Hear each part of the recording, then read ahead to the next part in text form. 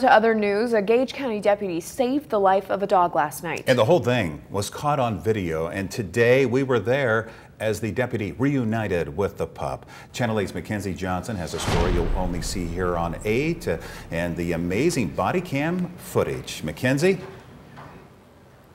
Deputy Tom Smith made a new friend last night when he saved Wally, the dog's life.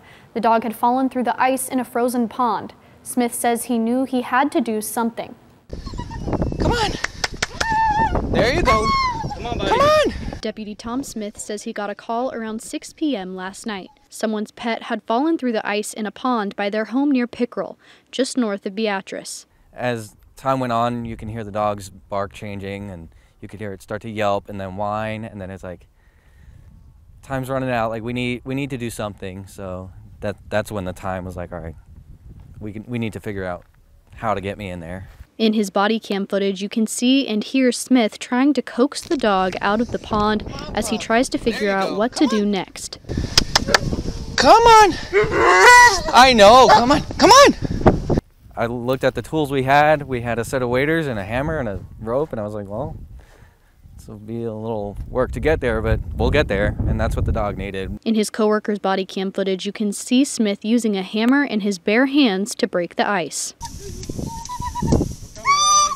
Smith says he was working against the clock. That was scary because the last bit of ice that I broke, the dog actually kind of fell back and then went under the water. So I had to reach under and like grab him by the scruff of the neck. So I was scared there. Luckily, Smith was able to help the dog back to shore and reunite him with his family. The dog, named Wally, is doing much better. We were able to witness Smith and Wally's reunion the day after the scary incident. Smith says he was happy to see the dog recovering. So like I knew the dog meant something to someone.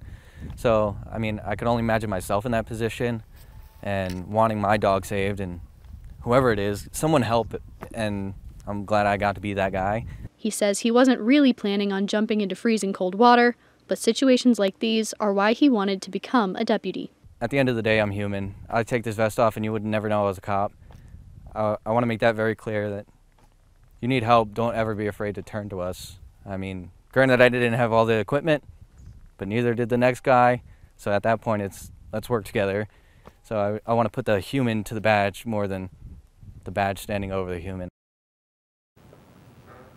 Absolutely incredible to watch that footage, and a very happy ending to the story with Wally warm and dry and Smith with a brand new furry friend. Deputy Smith, I'll tell you what, it takes a lot to do that kind of stuff, and I know the dog's owners are very, very grateful. Absolutely. Great story. Thank you, Mackenzie.